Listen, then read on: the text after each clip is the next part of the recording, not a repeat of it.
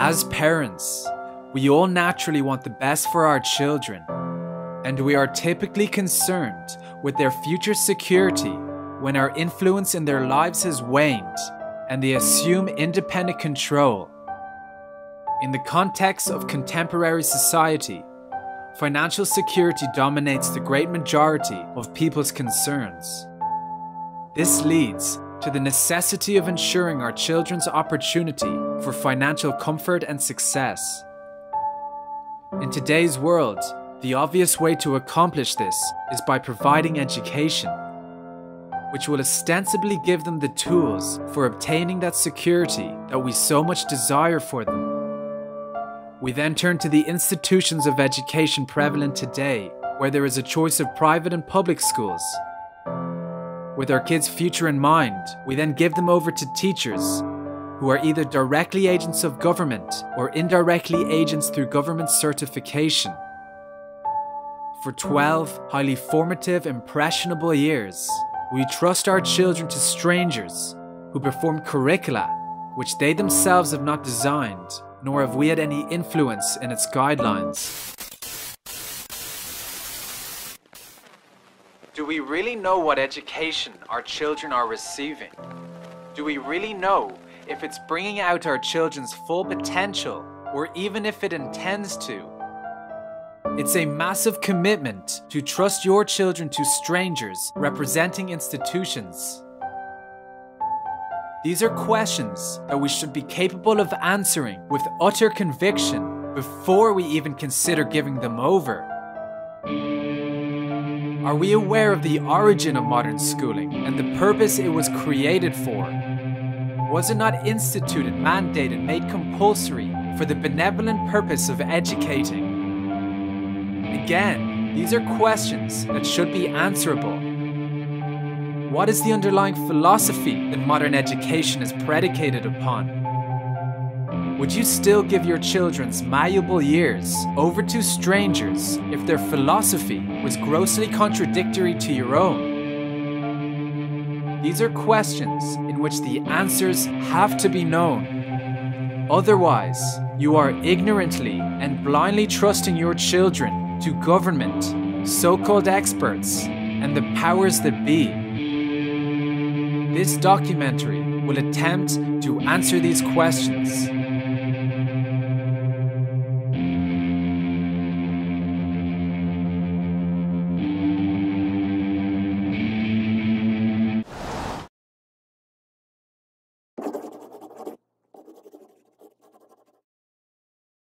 To understand the current predicament of education in America, we first need to revise the history of its origin and roots. In pre-Civil War America, the vast majority of education, excluding the sparse common schools in New England, which were created by the Puritans for the purpose of inculcating religious doctrine, was completely decentralized and on a laissez-faire basis with negligible government influence. Students and parents volunteered for the kind of education that they deemed desirable, with copious options ranging from family schools, small private schools, religious schools, craft schools, farm schools, common schools, grammar schools, homeschooling, or even self-education. In his book, The Underground History of American Education, John Taylor Gatto writes, "Looking back, Abundant data exists from states like Connecticut and Massachusetts to show that by 1840, the incidence of complex literacy in the United States was between 93 and 100%. According to the Connecticut Consensus of 1840, only one citizen out of every 579 was illiterate. And an article in the Journal of Education of 1828 gave this accounting of American literacy. Our population is 12 million. For meeting the intellectual wants of this 12 million, we have about 600 newspapers and periodical journals. There is no country, it is often said, where the means of intelligence are so generally enjoyed by all ranks and where knowledge is so generally diffused among the lower orders of the community as in our own. The fact of the matter is that the advent of public schooling was not the cause of an educated America, that before the introduction of government schooling and compulsory laws, ordinary Americans were highly literate and highly educated. And of the 117 men who signed the Declaration of Independence, the Articles of Confederation, and the Constitution, 1 out of 3 had only a few months of formal schooling, and only 1 in 4 had gone to college. It is therefore not surprising that the United States Constitution made no mention of education in its provisions. Its framers left education to the volition of the individuals.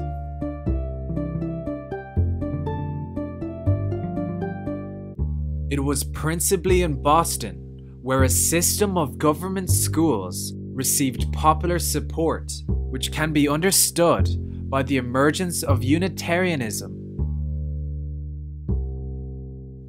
Unitarianism postulated that education was the panacea to eradicate evil because the creation of an institution to improve the character of man could eliminate ignorance, which in turn would eliminate poverty, which then would eliminate social injustice, and then finally, abolish all crime.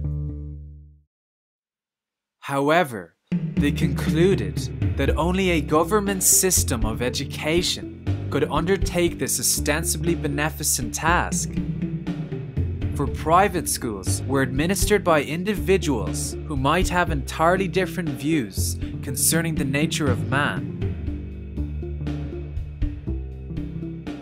and were forced by economic reality to concentrate solely on teaching skills rather than molding the children's character.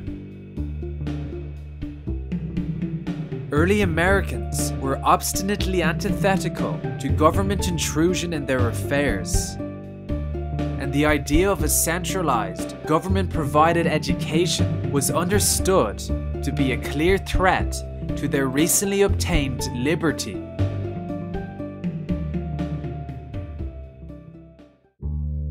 However, serendipitously for the Unitarians and public school advocates, contemporaneous developments in Europe during the early 19th century conveniently created a political climate conducive to the course of action the Unitarians were to pursue.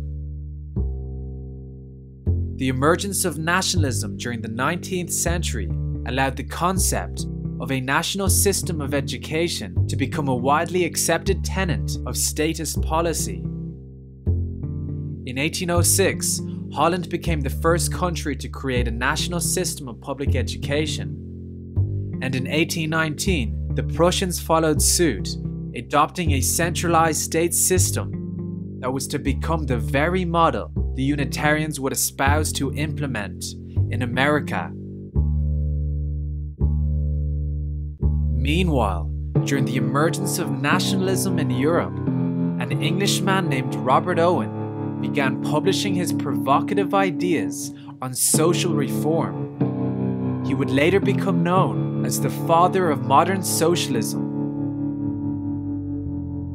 Owen came to public prominence through his unconventional administration of the spinning mills in New Lanark, Scotland, where he established a community for his workers and their families that provided conditions idyllic for their time. However, perhaps the most notable provision was Owen's construction of his school, called the Institute for the Formation of Character, and a subsequent infant school established a year later. Like the Unitarians, he had radical ideas on how to improve the human race. And again, like the Unitarians, it necessitated schooling the children.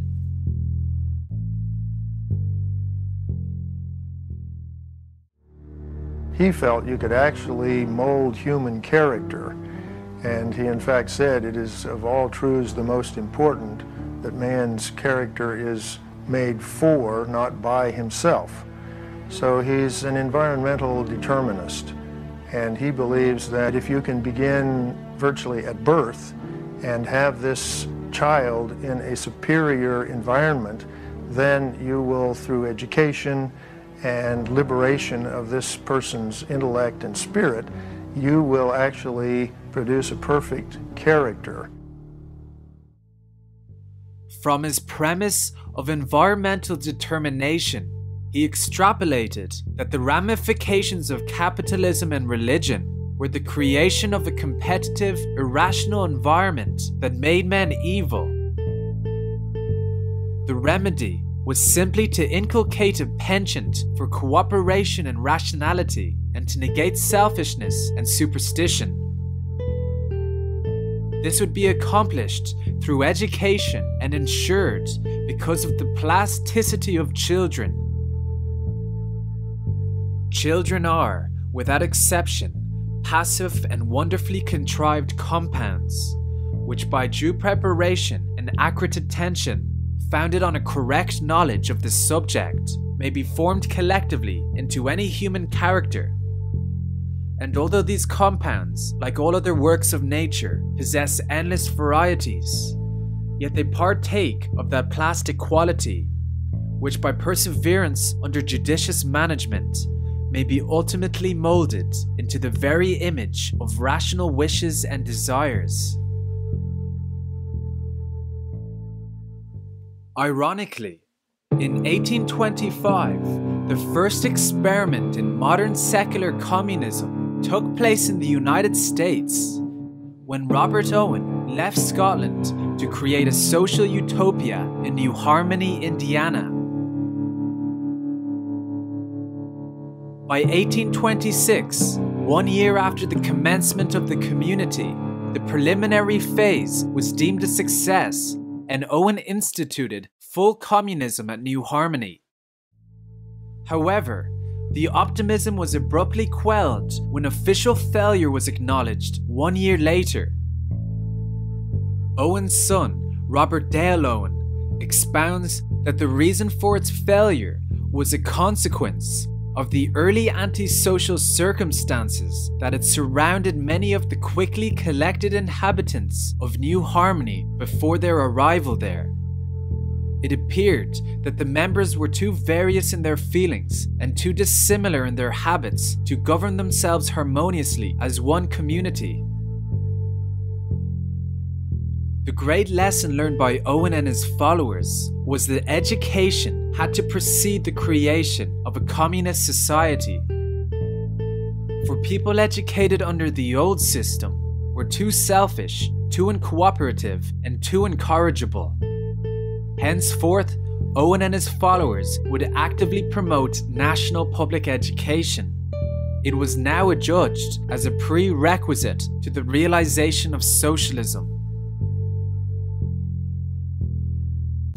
Although both the Owenites and the Unitarians agreed that the government should assume full control of education, the Owenites' plan was far more radical than anything the Unitarians advocated. The Owenites wanted children to be separated from their parents as early as possible, age 2 was suggested, and placed in district boarding schools away from the influences of the prevailing system. Parents would be limited to visitations and under no circumstances were to interfere with or interrupt the rules of the institution. it was axiomatic that for the attainment of utopia, parents' rights had to be usurped in order to ensure the right character formation of their children.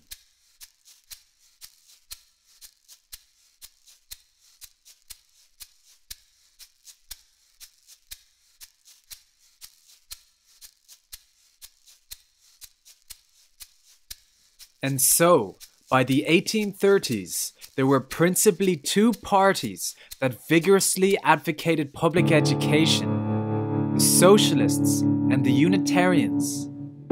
The Socialists saw public education as an instrument for the reformation of human character, which was now a prerequisite to the realization of socialism, whereas the Unitarians saw this institution as the means for perfecting man and eradicating evil. Also worth mentioning is that below this tier of influence also contained a large group of religious conservatives and educators who favored government schooling. The religious conservatives were intent on utilizing public education to maintain the predominantly Protestant Anglo-Saxon culture against the rising tide of Catholic emigration. And the educators saw a lucrative centralized market for their textbooks and paraphernalia, occupational security, and better salaries through the concomitant taxes. Four parties with four agendas. Despite all the above, there was extensive opposition to the introduction of government education, and they consisted of entrepreneurs, conservative legislators, taxpayers, and most importantly, those who opposed government infringements on individual freedom.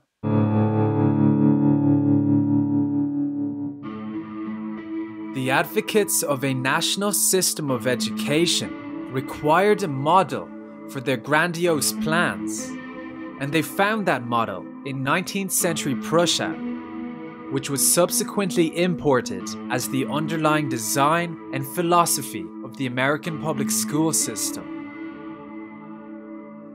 Anyone with a modicum of knowledge of Prussia will know that this state was not a beacon of freedom and liberty for the masses, far from it, and their educational system certainly did not intend to liberate the individual from the thraldom of ignorance.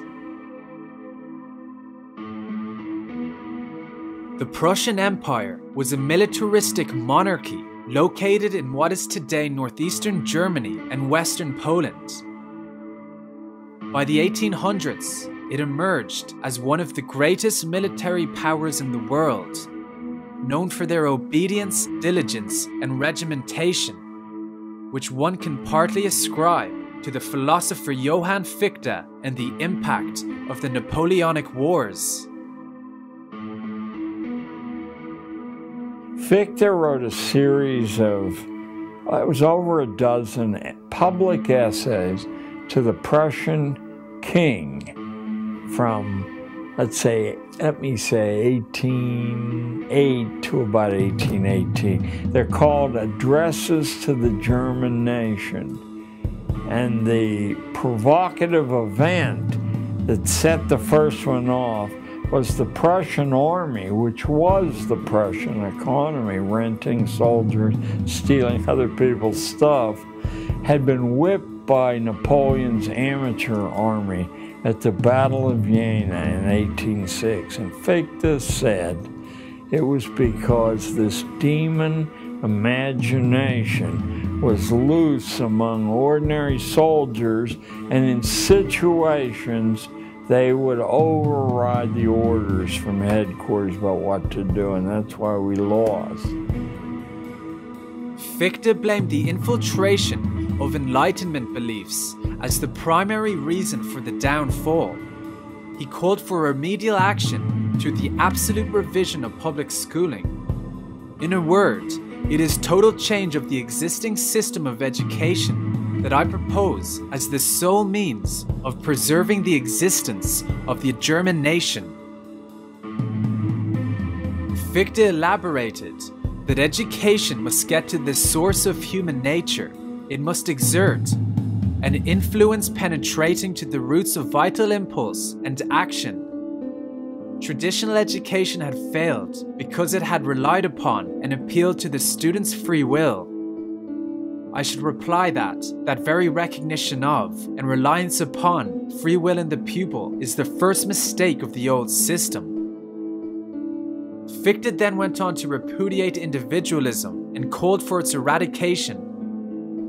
By means of the new education, we want to mold the Germans into a corporate body which shall be stimulated and animated in all its individual members by the same interest.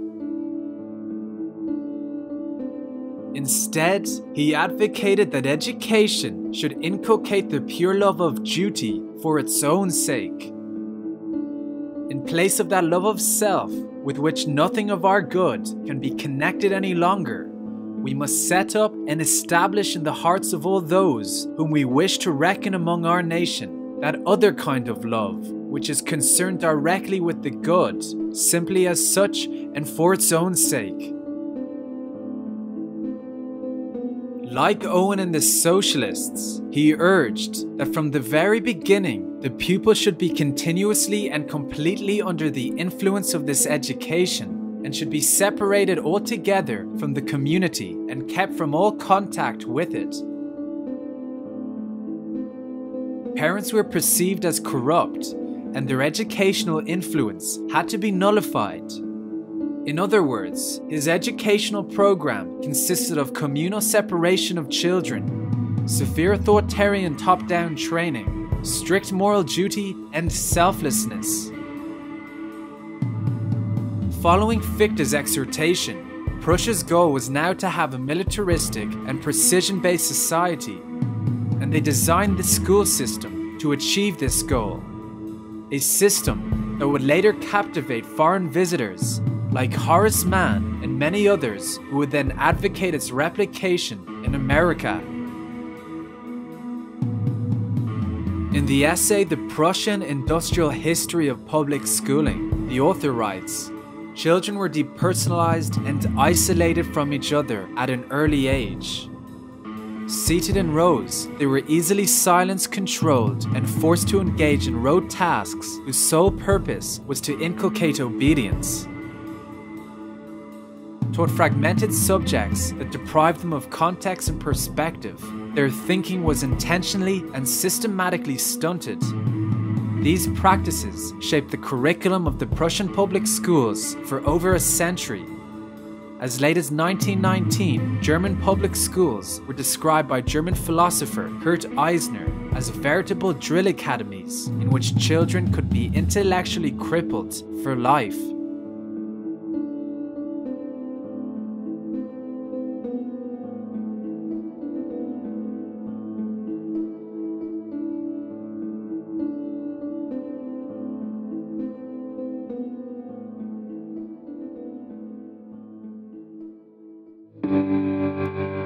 By the mid-1830s, the political and intellectual class supporting public education had decided that the American system should be molded after the Prussian one, despite the system's oppressive statist features. Along with Robert Owen, they tacitly adopted the Prussian attitude of bypassing and disregarding parental wishes on matters of their children's education. The parental-child relationship was considered subordinate to the child's relationship to the state or educator. The alienation of child from parent was implicit in the whole Prussian system.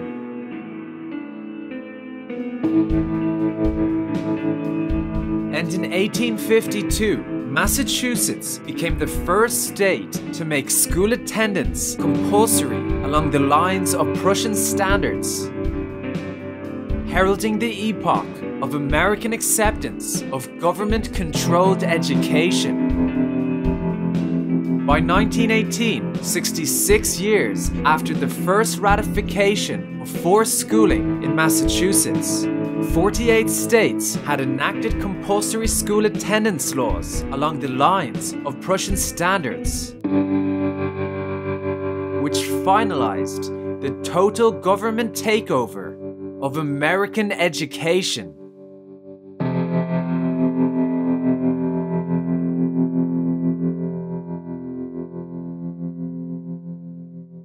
It was in Massachusetts.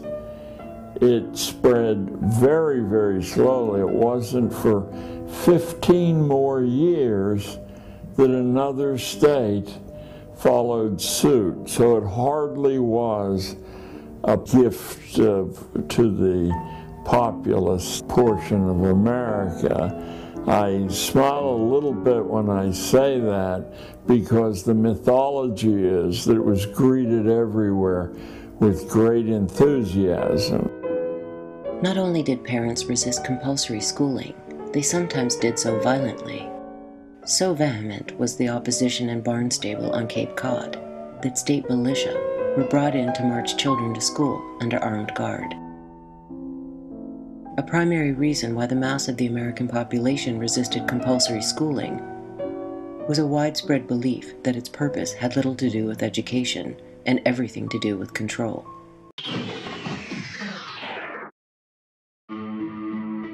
The acceptance of government intrusion in education reflected America's gradual move from a once libertarian constitutional republic to the now prevalent democratic statism.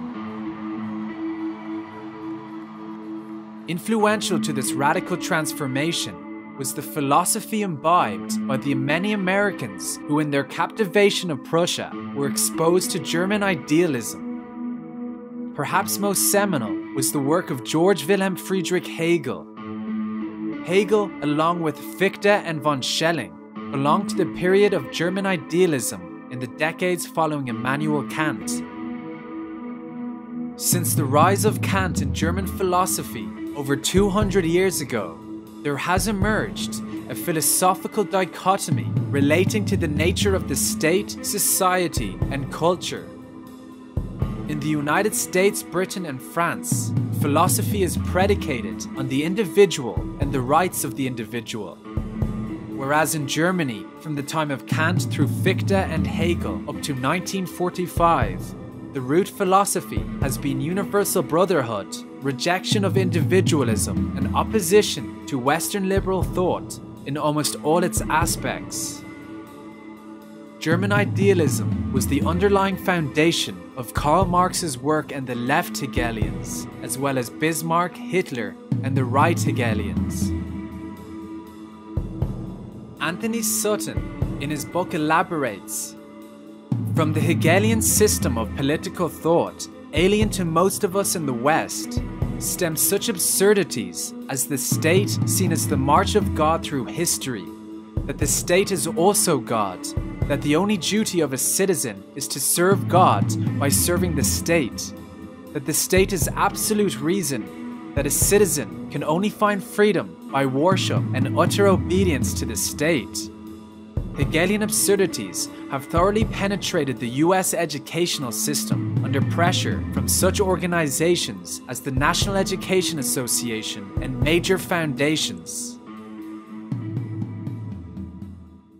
Individuals such as you and I, or anybody watching this program, will be cogs in the state, that we have no individual rights. Our rights for Hegel, individual rights for Hegel, come about through obedience to the state. We see it in the educational process, which we'll probably talk about later, that we have adopted what I call a Hegelian system of education, which is not to bring out your innate talents, but to prepare you to be an individual cog in the state. To be an individual cog in the state. Individual cog in the state.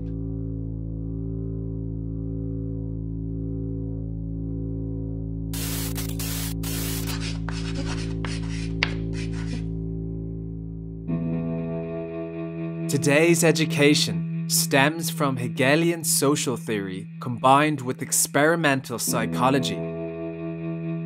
The origin of this conflation can be ascribed to Wilhelm Wundt's work at the University of Leipzig, Germany. Prior to Wundt, psychology was regarded as a branch of philosophy and consequently conducted primarily by rational analysis.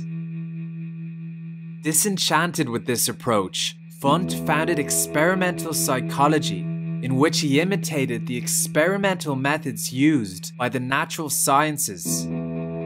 He then established the world's first psychological laboratory in Leipzig in 1879, which is generally considered as the official beginning of psychology as a field of science distinct from philosophy and physiology.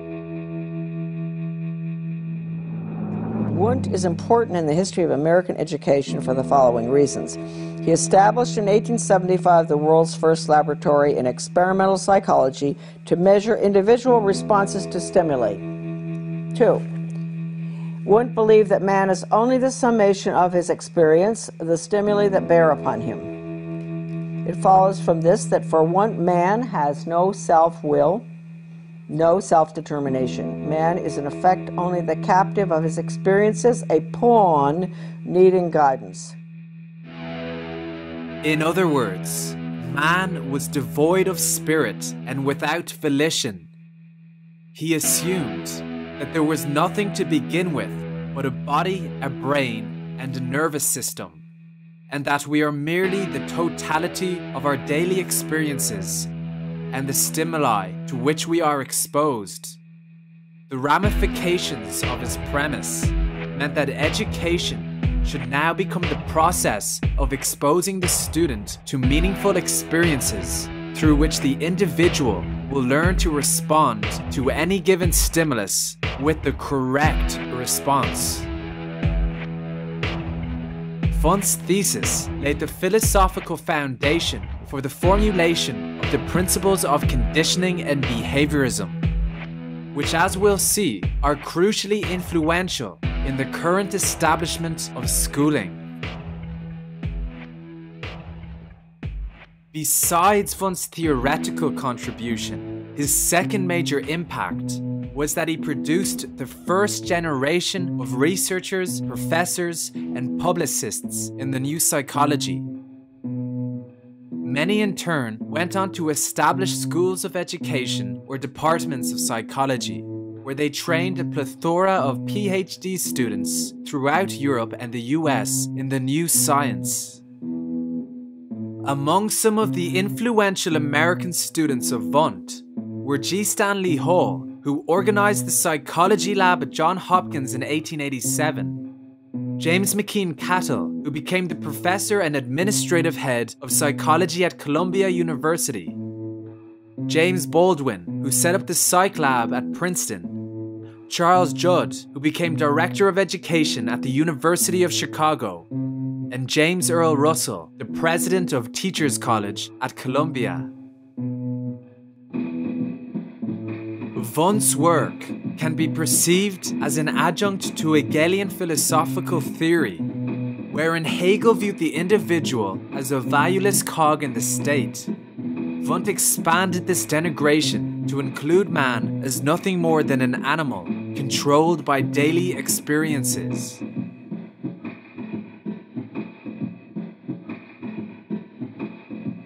G. Stanley Hall was the first American to work in Wundt's new experimental psychology laboratory in the University of Leipzig.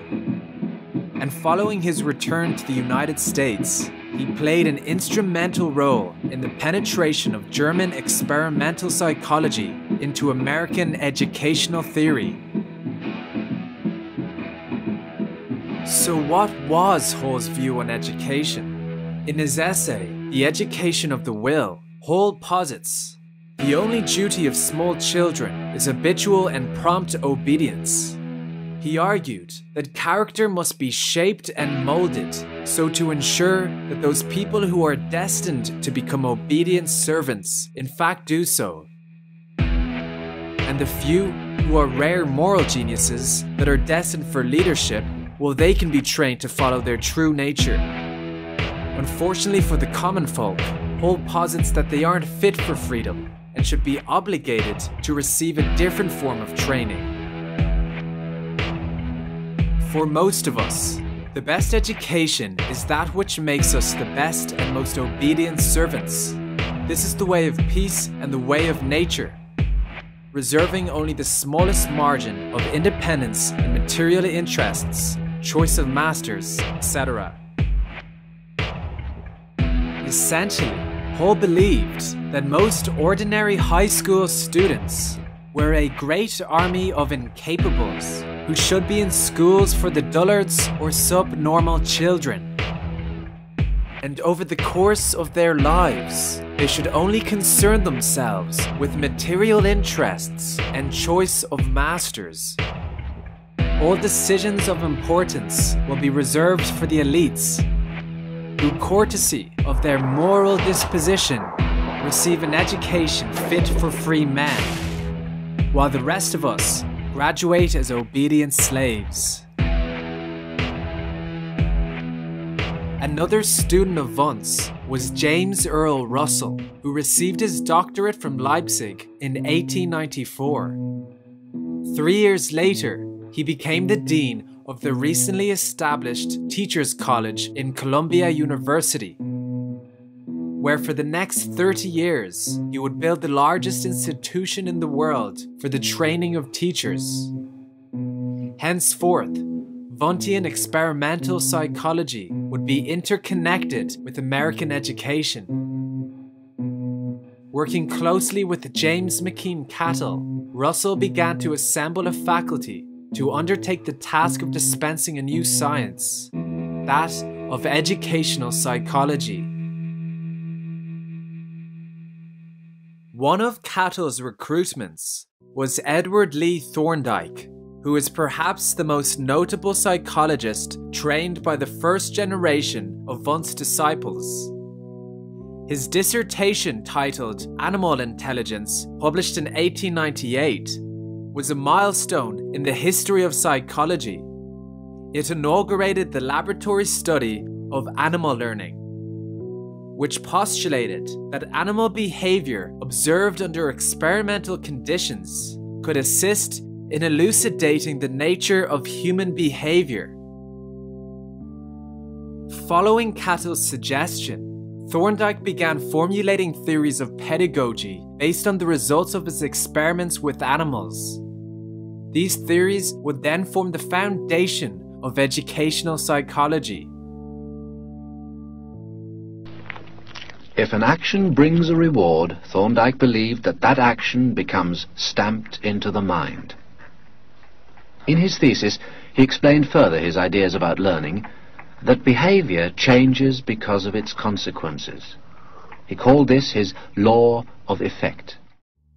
In other words, the law of effect states that satisfactory outcomes of any response tended to stamp in their connection with the given situation, while unsatisfactory outcomes tended to stamp out the connection. The previous theories had accepted repetition as the potent factor in learning. The novelty of Thorndike's assertion was that he laid equal importance on the effect, that is, on success or failure, reward or punishment, satisfaction or annoyance to the learner. So this meant that if one wanted to reinforce a certain response, they would gratify the child upon demonstration of the desired behavior. And if one wanted to eliminate a response, they would simply do the opposite. Paolo Lioni illuminates the implications of this in his book, The Leipzig Connection. This thinking favors a society which operates more on the basis of gratification than on the basis of reason or responsibility. Previously, of course, good behavior was considered its own reward. The idea of rewarding a child for behaving like a human being would only occur to someone who supposes that the child is basically an animal.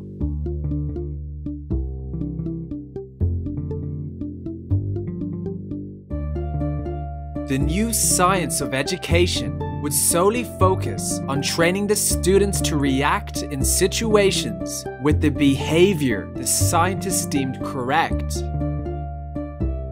In Thorndike's book, The Principles of Teaching Based on Psychology, he proposed that the new definition of teaching would be the art of giving and withholding stimuli with the result of producing or preventing certain responses.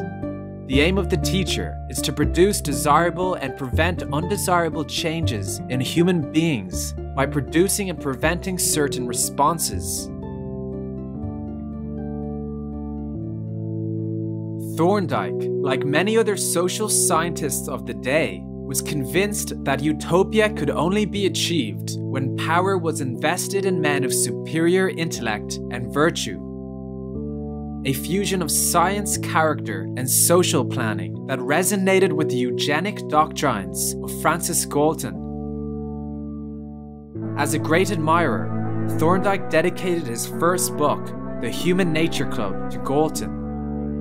They shared the same view that science depends on the quantification of phenomena, and he was greatly attracted to Galton's social philosophy.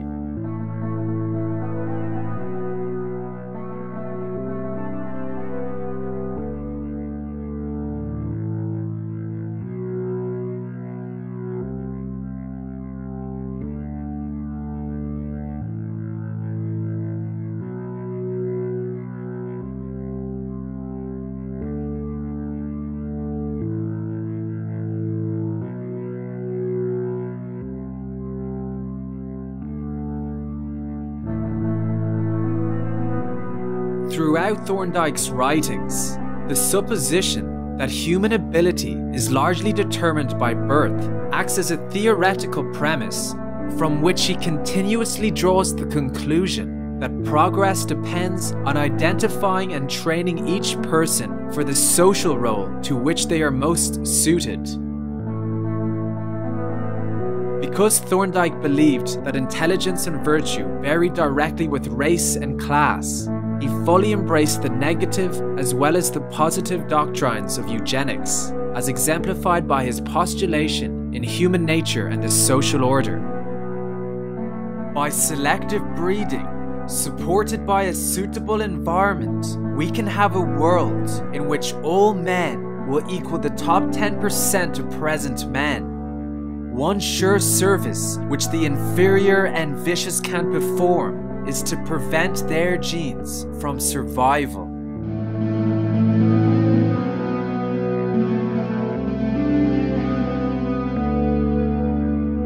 This is a man who was incontrovertibly influential in the establishment of modern education, and he is certainly not alone in his sentiments.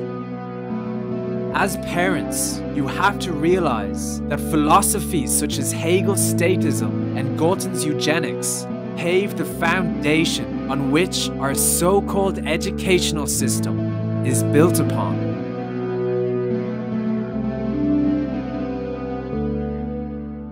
While Thorndike developed and formulated the science for the new education, John Dewey imparted the social aims for the new school, which came from his admiration of Hegelian philosophy and socialism.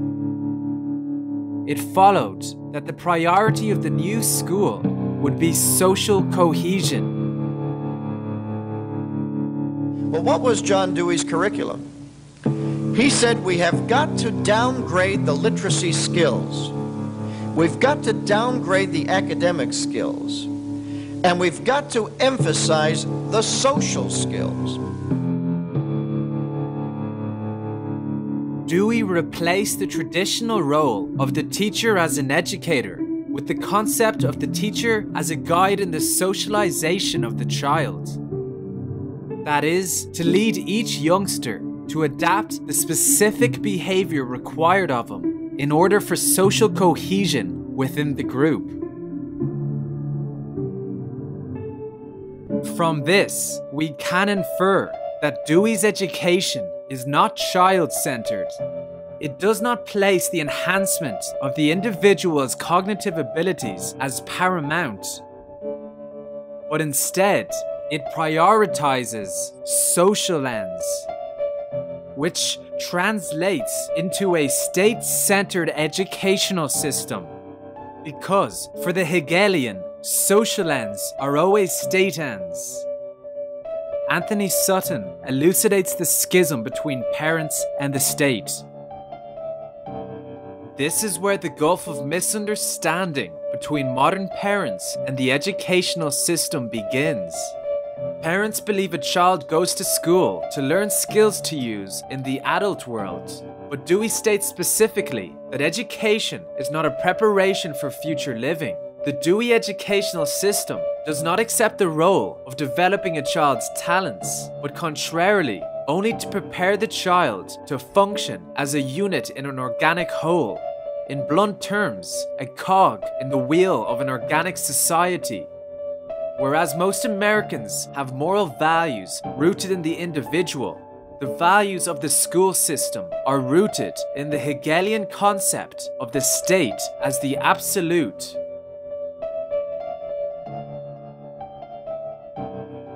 For Hegel, the individual has no value except for the function he or she performs for society.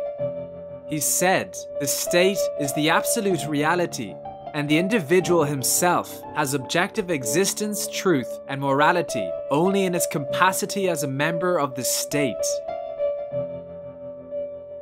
Extrapolating from Hegel's premise, John Dewey believed that education's priority was to prepare the individual to fit into society, rather than develop the individual's innate talents.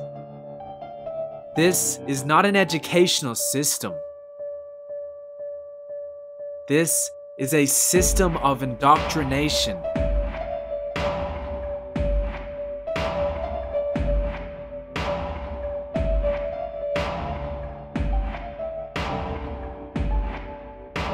Schools would become an institution to transfer state-approved beliefs and opinions to children. A system designed to perpetuate the establishment. Maintaining the social order would be its fundamental purpose, so inculcating obedience was paramount, along with teaching children to believe in authority, bow down to authority, and never question authority. The individual would be indoctrinated to obey the state, obey the collective, and submit to the social order.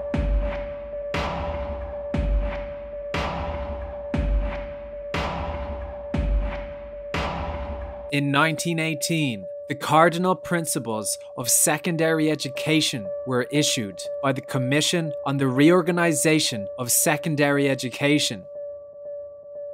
The significance of this report is that it heralded the shift in emphasis from intellectual development to social development, just as Dewey had advocated. It marked the epoch of government intrusion in more than just academics. From now on, the state would not only ensure educational opportunities, but also indoctrinate students in how they should live. The cardinal principles reflected the influence of the new psychology and Dewey's educational agenda of socialization.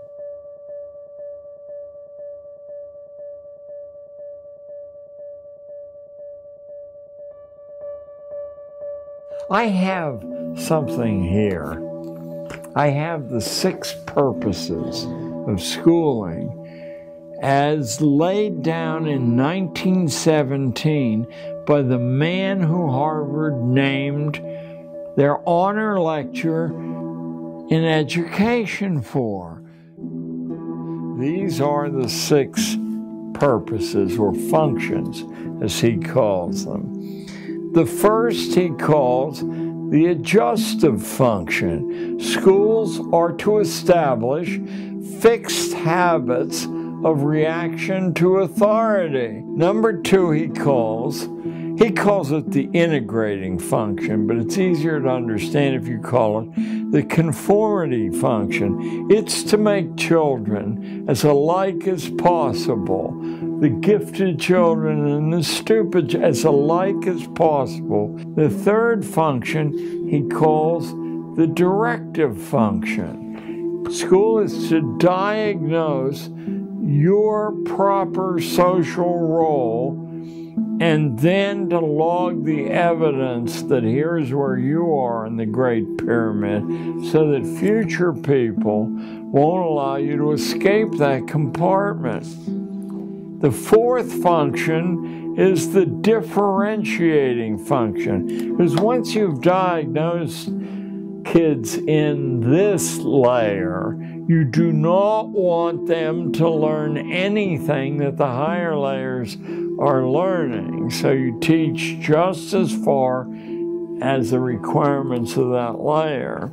Number 5 is the selective function. What that means is what Darwin meant by natural selection. You're assessing the breeding quality of each individual kid. You're doing it structurally because school teachers don't know this is happening. And you're trying to use ways to prevent the poor stuff from breeding. And those ways are hanging labels, humiliating labels around their neck, encouraging the shallowness of thinking, you know. And the 6th is the propaidutic function, that to continue a social form required some people being trained that they were the custodians of this.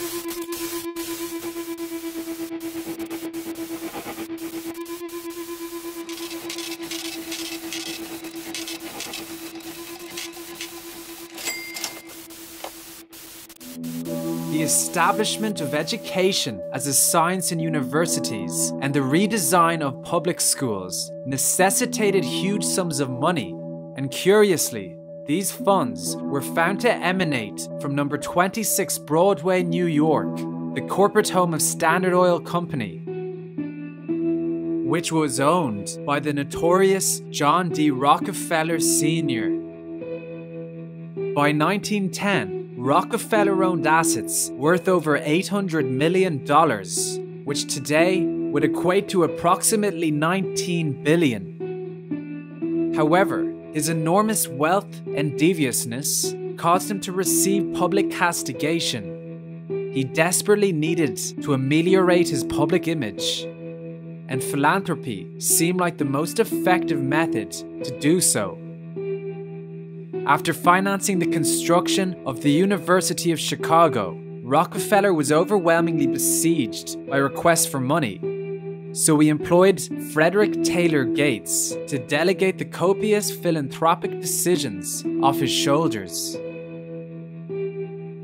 In 1902, Rockefeller and Frederick Gates created the General Education Board, which was a philanthropic organization for the promotion of education within the United States without a distinction of race, sex, or creed. Well, that sounds nice. Unfortunately, the surreptitious intent behind the General Education Board was disclosed in their first mission statement. In our dreams, we have limitless resources, and the people yield themselves with perfect docility to our molding hands. We shall not try to make these people or any of their children into philosophers or men of learning or men of science. In reality, the board was created to exert leverage over American education and concurrently safeguard the Rockefeller image against all chastisements. In effect, Rockefeller's Education Trust became a virtually unlimited source of finance amenable to the progressive psychologists and their grand designs for American education. As a result of the grants, Teachers College experienced a meteoric rise. It rapidly grew to become the leading graduate college for education. Paolo Leone describes the ramifications in his book, The Leipzig Connection. The year after Rockefeller's General Education Board had set Teachers College financially on its feet, Thorndike published the first volume of his masterwork, Educational Psychology. By 1904, he was entrenched as full professor and head of the new Department of Educational Psychology at Teachers College. That same year, after a decade in Chicago experimenting with children, John Dewey joined the faculty of Columbia University as a member of the Departments of Philosophy and Education in a unique position to influence advanced students in Teachers College. With Russell, Cattell, Thorndike, and other Wundtians, Dewey set the ball rolling for an amalgam of educational psychology and socialism. It became known as progressive education, and emanating from Columbia's Teachers College for the next half-century, it slowly but surely became commonplace in every school in the country. The General Education Board continued to fund Teachers College, as well as the Progressive Education Association, the National Education Association, and others, to the tune of $324 million.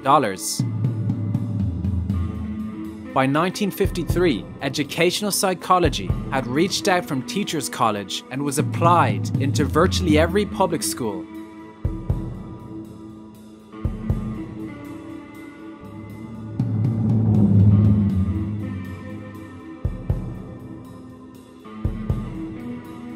In 1913, the 62nd Congress created a commission to investigate the role of these new large foundations. After a year of testimony, it proclaimed, "The domination of men, in whose hands the final control of a large part of American industry rests, is not limited to their employees, but is being rapidly extended to control the education and social services of the nation." The commission elucidated how the foundation wields such influence. The giant foundation exercises enormous power through direct use of its funds, free of any statutory entanglements, so they can be directed precisely to the levers of a situation. This power, however, is substantially increased by building collateral alliances which insulate it from criticism and scrutiny. Perhaps even more illuminating was the 1954 congressional investigation into foundations. Known as the Reese Committee, its mandate was to mount a comprehensive inquiry into both the motives for establishing foundations and their influence on public life. Unfortunately, national newspapers lambasted the new investigation, and coupled with other potent political adversaries, the committee was forced to end prematurely. But not before Norman Dodd, the chief investigator, presented his report and revealed his incendiary findings. That what we had uncovered was the determination of these large endowed foundations through their trustees to actually get control over the content of American education. That effect was to orient our educational system away from support of the principles embodied in the Declaration of Independence and implemented in the Constitution. You have spoken before about some interesting things that were discovered by Catherine Casey at the Carnegie Endowment. She came back at the end of 2 weeks with the following on dictaphone belts. We are now at the year 1908, which was the year that the Carnegie began operations. And in that year, the trustees, meeting for the first time, raised a specific question, which they discussed throughout the balance of the year in a very learned fashion. And the question is there any means known more effective than war, assuming you wish to alter the life of an entire people? And they conclude that no more effective means than war to that end is known to humanity. So then in 1909 they raised the second question and discussed it, namely, how do we involve the United States in a war? Then finally they answer that question as follows: we must control the State Department. Then time passes and we are eventually in a war, which would have been World War I. And at that time, they record on their minutes a shocking report in which they dispatched to President Wilson a telegram cautioning him to see that the war does not end too quickly. And finally, of course, the war is over. At that time, their interest shifts over to preventing what they call a reversion of life in the United States to what it was prior to 1914, when World War I broke out. At that point, they come to the conclusion that to prevent a reversion, we must control education in the United States. To them, it is too big for them alone, so they approach the Rockefeller Foundation with the suggestion that that portion of education which could be considered domestic be handled by the Rockefeller Foundation, and that portion which is international should be handled by the endowment. And they then decide that the key to the success of these two operations lay in an alteration of the teaching of American history. And then toward the end of the 1920s, the endowment grants to the American Historical Association $400,000 for a study of our history in a manner which points to what can this country can it look forward to, the last volume of which is, of course, in essence, a summary of the contents of the other six. And the essence of the last volume is the future of this country belongs to collectivism administered with characteristic American efficiency. Like Robert Owen and John Dewey, the Rockefeller Foundation and the Carnegie Endowment actively sought to transform American society from the once individual liberty-based community to Hegelian collectivist statism, a system where your children only have value in their capacity as a member of the state. It was obvious that no one would voluntarily concede their inherent rights as an individual to a centralized power structure.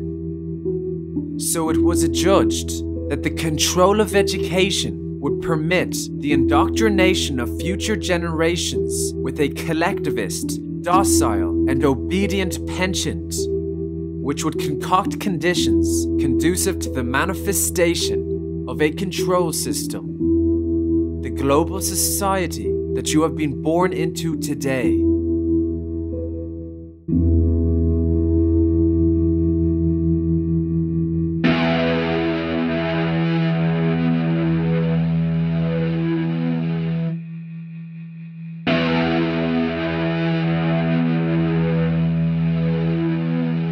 According to further findings of Norman's report, not mentioned in the interview, the philanthropic foundations influence educational and social agencies such as the National Education Society, the American Council on Education, the National Research Council, the American Council of Learned Societies, the Progressive Education Association, the American Historical Association, and the League for Industrial Democracy.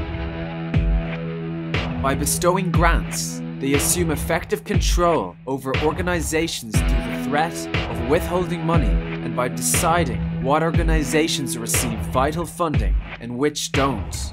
The report also revealed that the foundation-approved educational product originates from predominantly empirical research in the social sciences, especially psychology.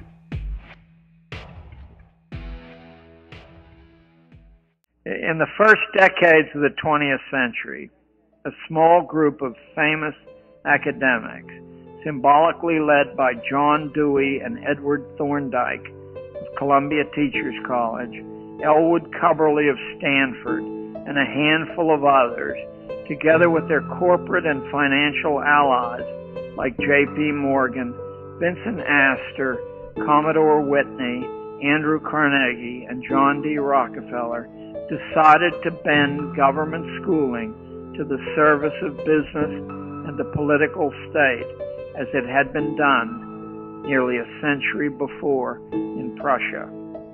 A higher mission for this project existed too, one to catch the imagination of dreamers and to fire the blood.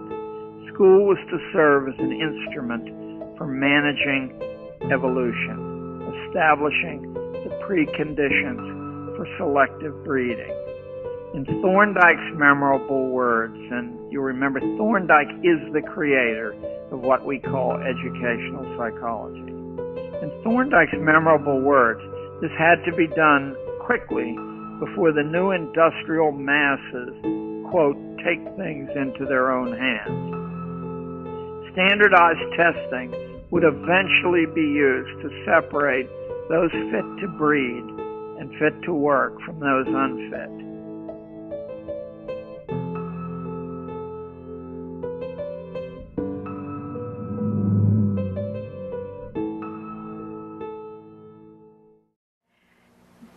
The plan is to move education away from what we have right now, which is traditional education. That's, you have so many Carnegie units, you had 4 classes of math and 4 classes of English and so many classes of history to graduate, to what is called outcome-based education.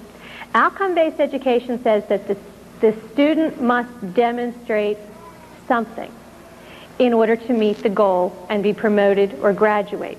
Everything rides on the goals and on meeting the goals. So instead of saying the schools will teach, the theory now is the student will demonstrate. And so it's a major shift in the way we look at education. To understand the current model of education practiced today, that is the outcome-based system, we still have to cover a few more seminal psychologists, starting with Russian physiologist Ivan Pavlov, a former student of Leipzig University, who conducted Nobel Prize-winning research on digestion. Pavlov specifically studied the role of saliva in dogs' digestive processes. And it was during this research that he accidentally made a breakthrough which would profoundly influence the field of psychology, specifically behaviorism. He had stumbled upon the phenomenon called the conditioned reflex, whereby systems of physical function thought to be fixed biologically, like the salivation of dogs, could in fact be rewired to arbitrarily administered stimuli, like a metronome or bell. More technically described, the conditioned stimulus, the bell, acquired the ability to produce the response, salivation, because it was paired or associated with the unconditioned stimulus, the meat. What had happened was that the dogs had made a connection between the sound of the bell and the anticipation of food. A new behavior had been conditioned. This is termed as classical conditioning. As we'll see, Pavlov's research is the foundation on which others like John B. Watson and B.F. Skinner have developed their ideas, which was effectively the application of the laws of conditioning to human beings, akin to what Pavlov applied to animals.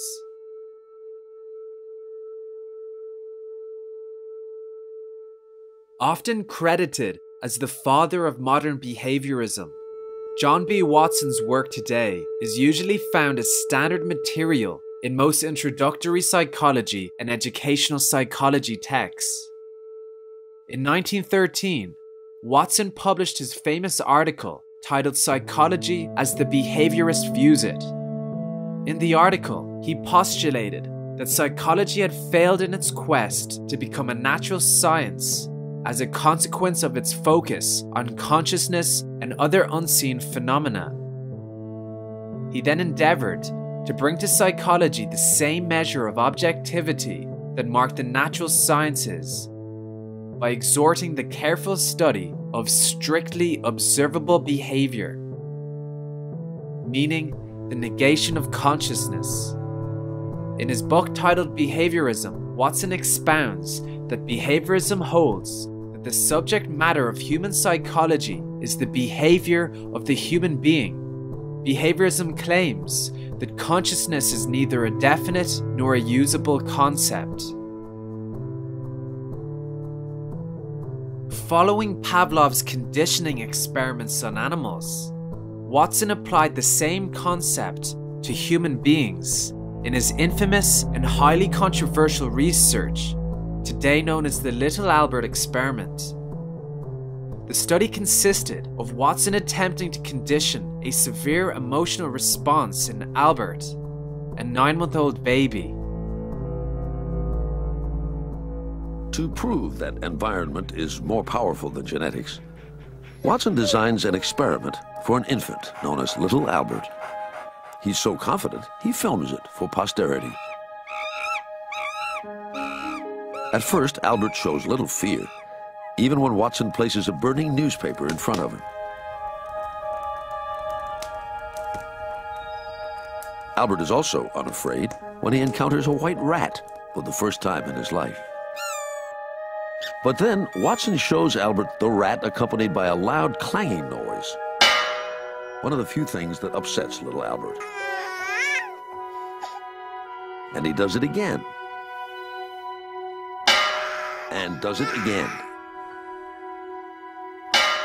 Eventually, Albert learns to fear not just the rat, but all furry things, even without the loud noise. In Watson's mind, the Little Albert experiment is a success because it proves that fears are learned, not inherited. This experiment demonstrated that Watson was able to create a new stimulus response link. When Albert saw white, furry objects, the conditioned stimulus, the loud noise, produced a conditioned response of fear. This study is generally presented as evidence that even complex behaviors, such as emotions, can be conditioned through the manipulation of one's environment.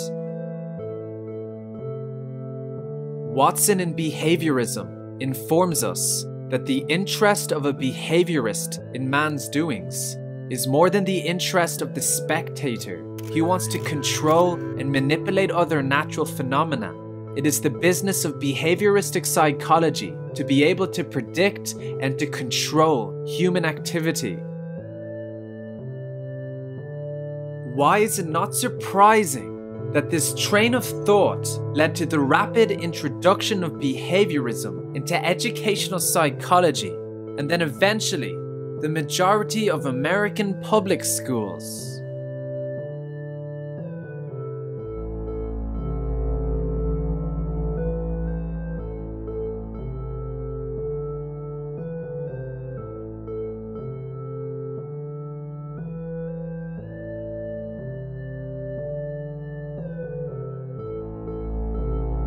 By the 1950s, behavioral psychology had become the scientific foundation of American pedagogy. And so if you detect something mindless about today's education, it's merely because the mind has been taken out of it. Only visible behavior counts.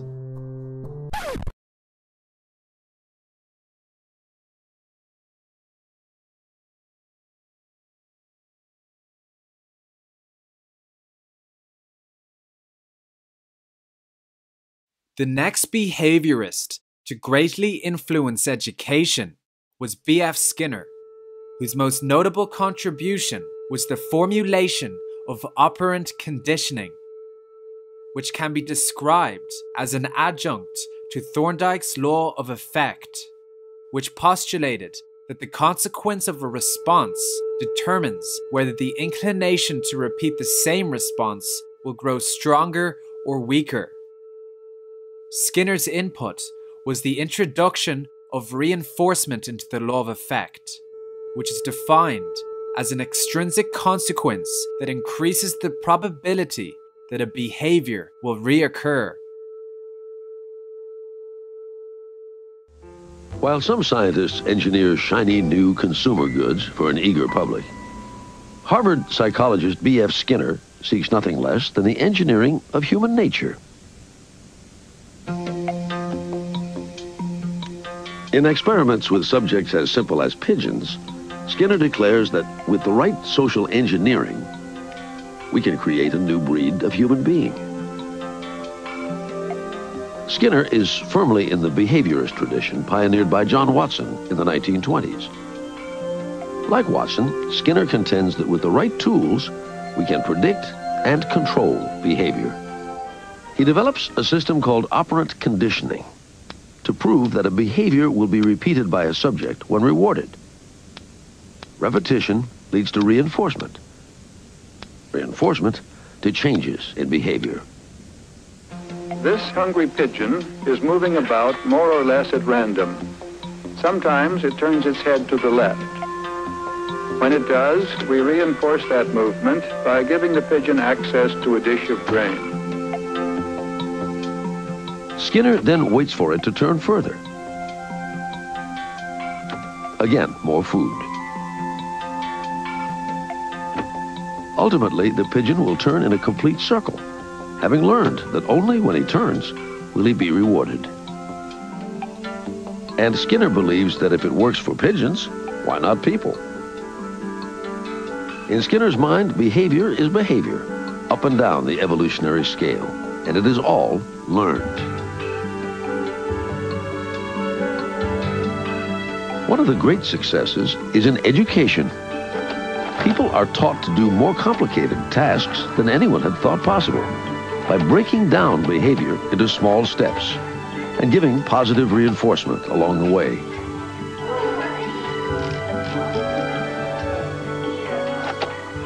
The essence of Skinner's work was that we could manipulate the environment in ways that would permit us to produce any kind of behavior that we wished, and we could develop individuals in ways that made every possible future open to them. In operant conditioning, an animal or a human being is given a reward at the moment they display the desired behavior. Oh, am I talking too much? I'm sorry. Zip. Thank you. Chocolate? Yes, please. This is to condition the behavior to reoccur. Oh, hey, Kim. Yeah, you know what? Hold on. Let me take this in the hall.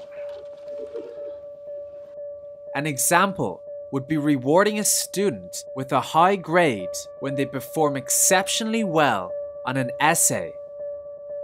It sounds harmless, but what do you think happens when a student writes something in an exam which is contrary to mainstream approval, or perhaps questions the authority of the teacher or the textbook from which the teacher regurgitates?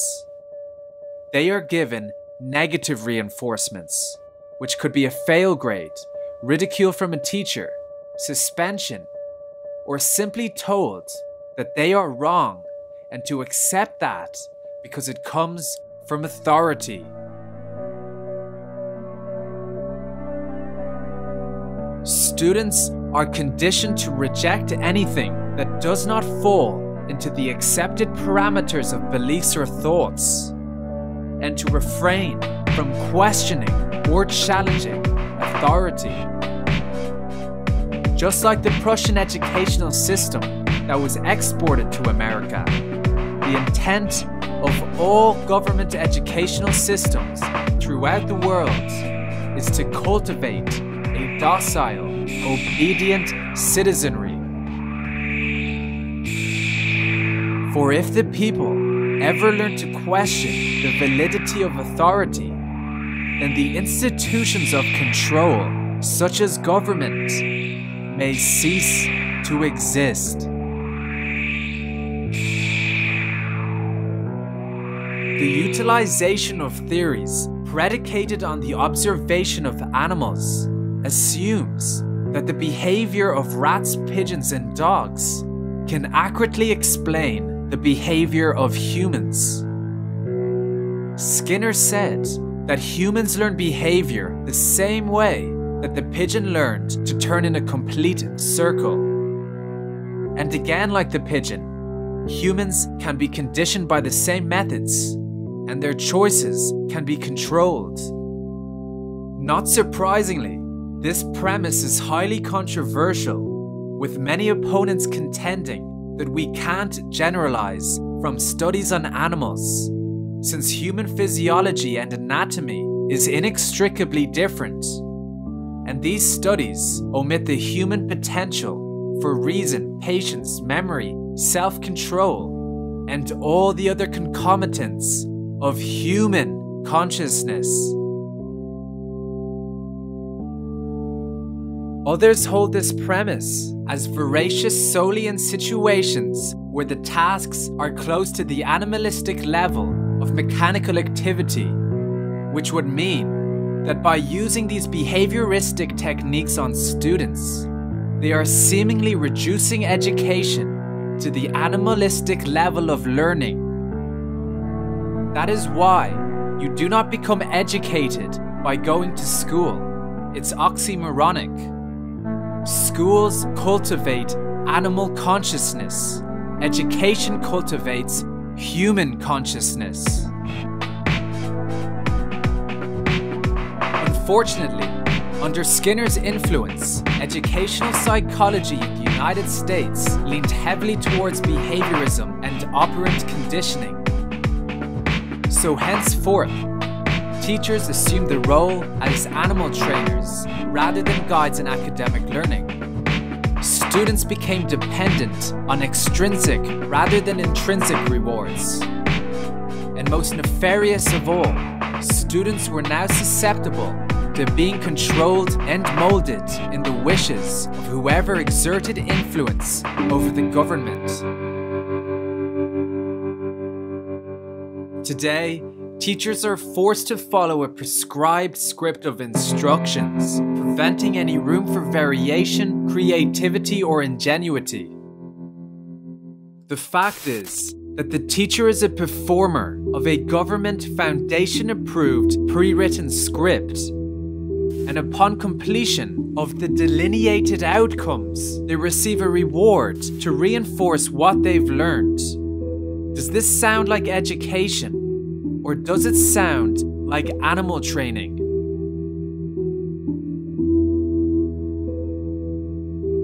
To further our understanding of schooling today, we turn to Benjamin Bloom.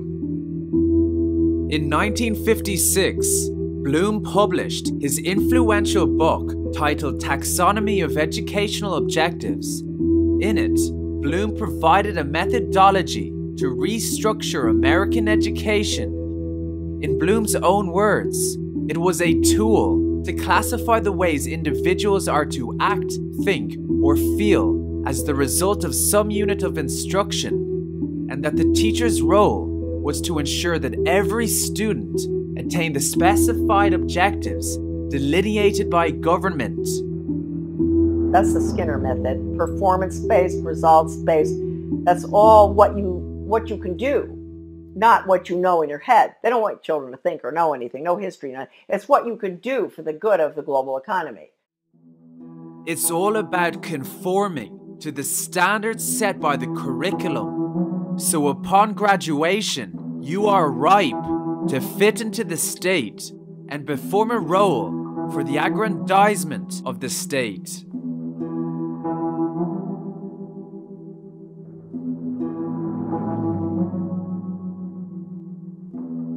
As we now know, government-mandated curricula and pedagogy has disparaged the development of intellectual and cognitive faculties in students, instead placing greater importance on their beliefs, values, and behaviors. Perhaps the program most indicative of this transformation is values clarification, which is a form of character education reminiscent of Robert Owen's socialist schools 150 years earlier. However, it is not primarily concerned with people's held values per se, but the actual process of establishing values, and it's predicated on moral relativism, which postulates there exists no right set of values. Moral relativism is a belief system that asserts there is no global, absolute moral law that applies to all people for all time and in all places. Instead, It claims that personal and situational encounters dictate the correct moral position. Truth and morality are relative. There are no absolutes. Values clarification says that every child should make up his own or her own values. In point of fact, that's not the way it works. You begin with relativism, and then you ask questions that are open-ended regarding abortion, regarding family planning, regarding sexuality. I don't see why they shouldn't get married. You know, I mean, they love each other. It's just like any other people. They just can't get married like that. I mean, one might have a disease and they want to get married and they won't even know about it. And then maybe the other person might catch it and then they won't be able to get married. Yeah, but a man and a woman could have a disease. What you want to do is to make sure that each child can express whatever he likes. Yeah, people should get married. Yeah, if they love someone, let them get married. I don't know. Who cares if we were gay? Do you care? No. At the end of the day, this is not a case of every child making up his own mind. The goal of value clarification has been achieved. The outcome has already been determined by the curriculum. It's the same technique that salesmen use all the time. Would you like a red car or a blue car? Do you want that in 10 days or 30 days? You always get a choice, but I control the universe of choices. That's how values clarification works. If I control the universe of choices, I can mold someone's behavior. And they always think that they thought it up by themselves because they didn't realize that I controlled the box. That's why values clarification is wrong, because it makes the child think that they made up their own mind when they really didn't, because I gave them some very concrete guidelines inside of which they had to make up their mind. And it's a very valid way of changing a behavior. Beside the fact that values clarification is flagrantly a far step from the original purpose of schools, and the state for that matter, the paramount reason to reject this exercise is because it espouses the relativity of moral values. This relativistic view of morals is extremely dangerous because it means any moral position can be rationalized and justified by inferring that there exists neither objective morality nor truth. If you've ever wondered why contemporary society is so decadent and so immoral, you now know one major contributing factor: state-controlled education. You see, the state wants citizens who subscribe to moral relativism, and it makes sense. How else would individuals accept illegal wars of aggression or arbitrary laws written by men? How else would society at large accept that a class of individuals has the moral authority to accost, transgress, kidnap, assault, and even kill other people with impunity? This is why atheism had to be the religion of public schools, because it's much harder to indoctrinate students into relativism who believe in an absolute, objective moral law bestowed by a higher power. This is the Bettendorf survey. It goes with understanding and appreciating others. Are you male or female? What year are you? This is given to high school students. Do you regard yourself as a bigot? Which of the above do you think would be most likely to eliminate an entire race? Who has most influenced the way you feel about other races? With whose influence have you most strongly disagreed? If you could eliminate an entire race, would you? Which one? Also perilous is that values clarification allows the acceptance of two contradictory moral positions to be held by the students, since there's no such thing as right and wrong. And it contains no adequate criteria by which to resolve value disagreements.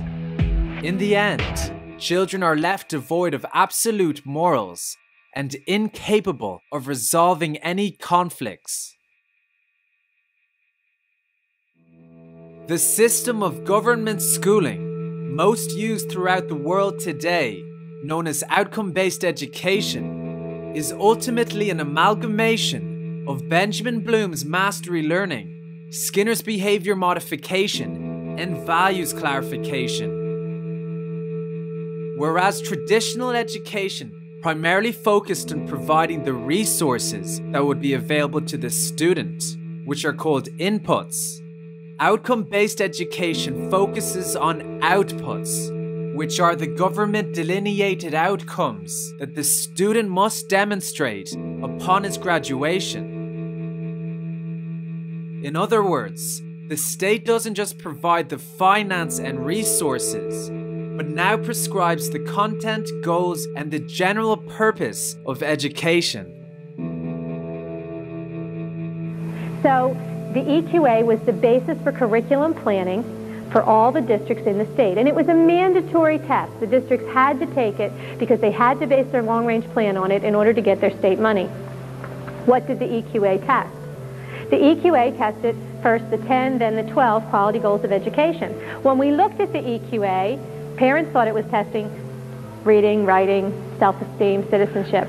It tested locus of control, whether you are an internally motivated person or an externally motivated person, whether you stand up against a crowd or whether you go with the flow.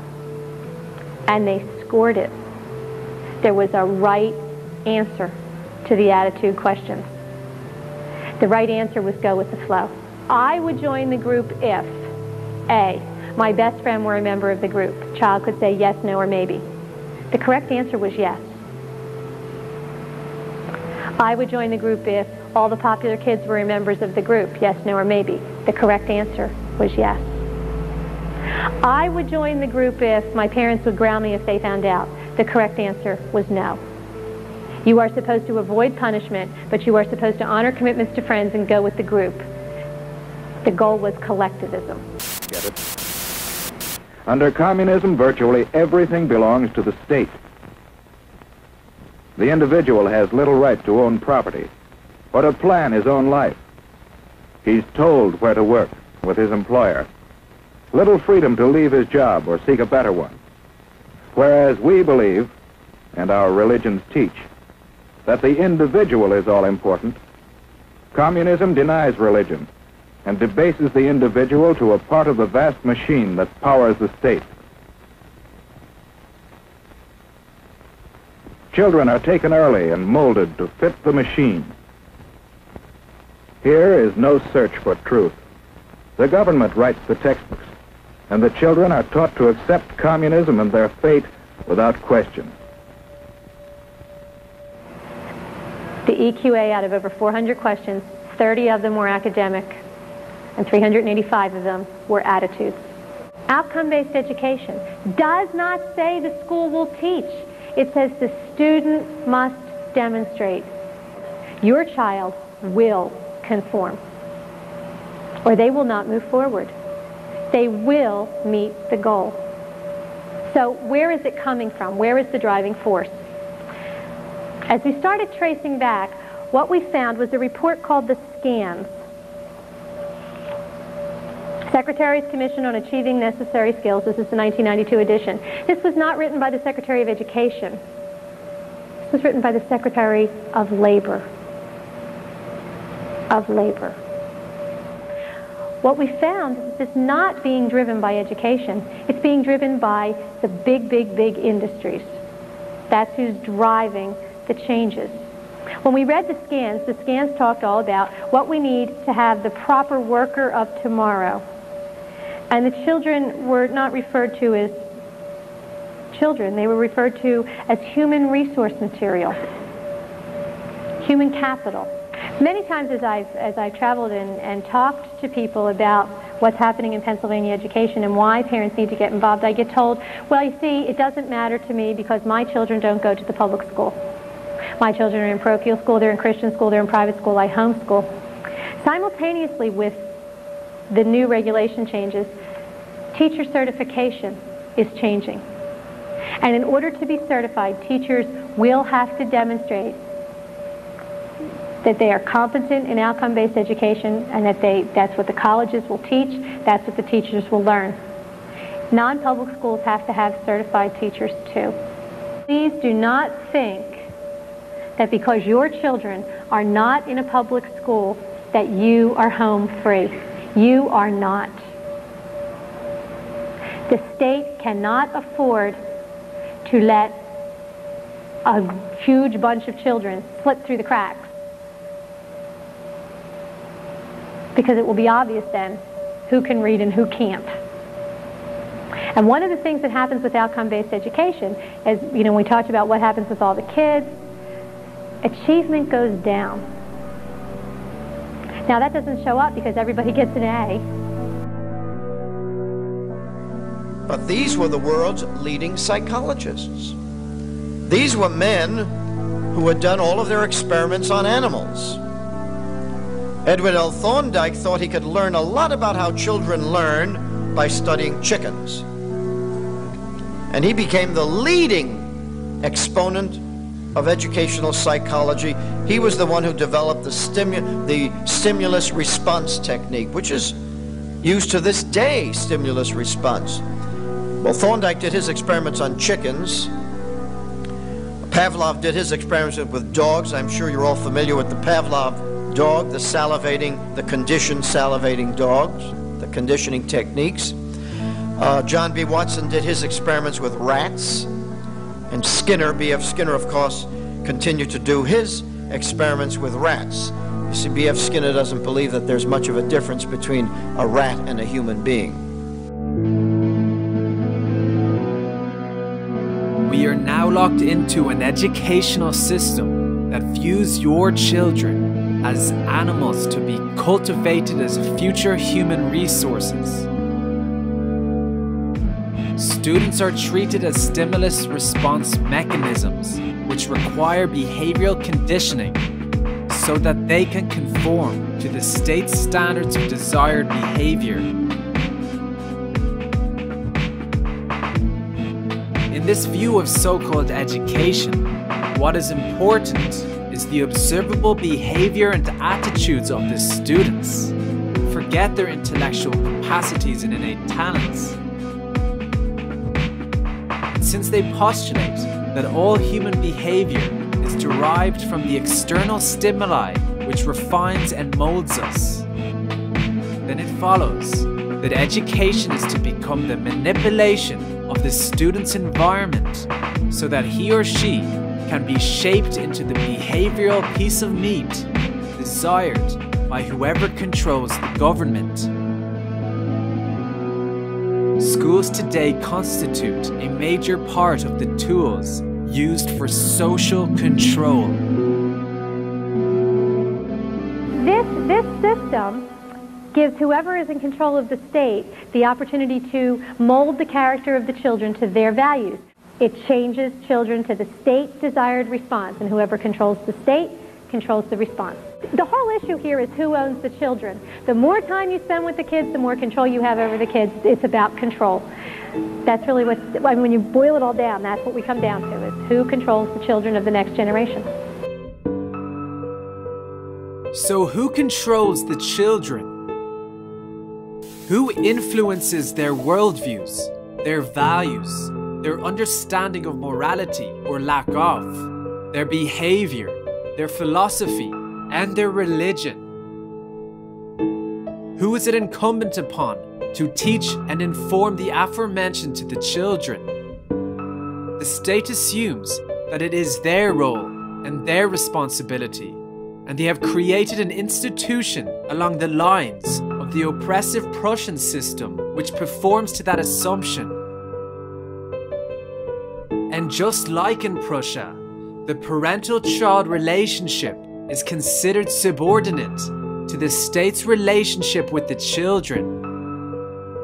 Parents are obligated to send their children to school for 12 formative years. And the schools are compelled to teach government-controlled curriculum and hire only government-certified teachers. What you have in reality is the perfect indoctrination system. Whatever the state wants from their citizens, they merely inculcate into the children. Do you really think they desire an educated, liberated individual with critical thinking skills who can discern truth from falsity? Of course not. With the preponderance of such individuals, the state would not be able to control population, and the legitimacy of its existence would be seriously questioned. In reality, the state desires a docile, obedient population, easily controllable by the few, and that is what they have cultivated. We also know that industry and foundations concern themselves with the schooling of children, or should I say future human resources. The Carnegie Endowment, in tandem with the Rockefeller Foundation, actively sought to transform American society from a constitutional republic into a collectivist, authoritarian state. You must leave the immediate vicinity.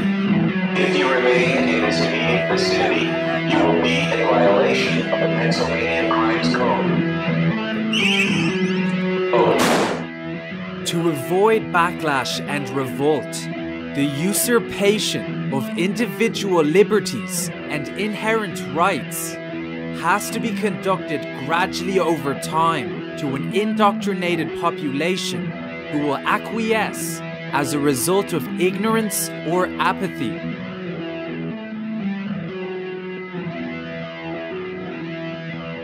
The means they concluded that would accomplish this agenda was the altering of American history and the control of the American educational system.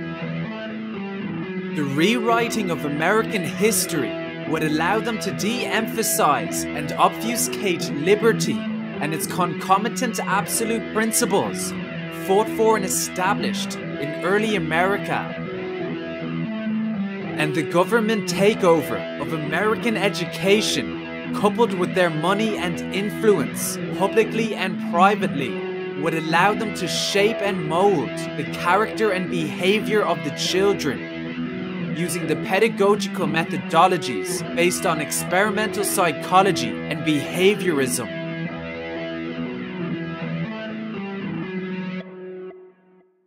What your government pays for, it gets. When we understand that, then we look at government-financed institutions of education and see the kind of students and the kind of education that's being turned out by these government-financed schools. Logic will tell you that if what is being turned out in those schools was not in accord with what the state and the federal government wanted, then it would change it. The bottom line is that the government is getting what they have ordered. They do not want your children to be educated. They do not want you to think too much. That is why our country and our world has become so proliferated with entertainments, mass media, television shows, amusement parks, drugs, alcohol, and every kind of entertainment to keep the human mind entertained, so that you don't get in the way of important people by doing too much thinking.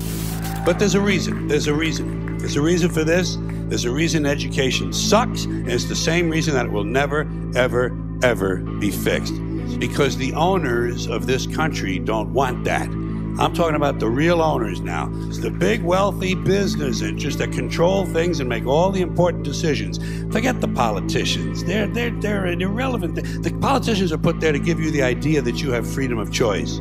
You don't. You have no choice. But I'll tell you what they don't want. They don't want a population of citizens capable of critical thinking. They don't want well-informed, well-educated people capable of critical thinking. They're not interested in that. That doesn't help them. That's against their interest. That's right. You know something? They don't want people who are smart enough to sit around the kitchen table and figure out how badly they're getting fucked by a system that threw them overboard 30 fucking years ago.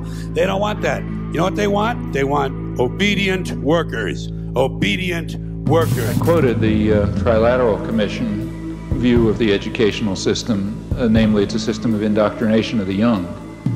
And I think that's correct. It's a system of indoctrination of the young. That was the way the liberal elites regard it, and they're more or less accurate. So the educational system is supposed to train people to be obedient, conformist, not think too much, do what you're told, stay passive, don't cause any crises of democracy, don't raise any questions, and so on. That's basically what the system is about.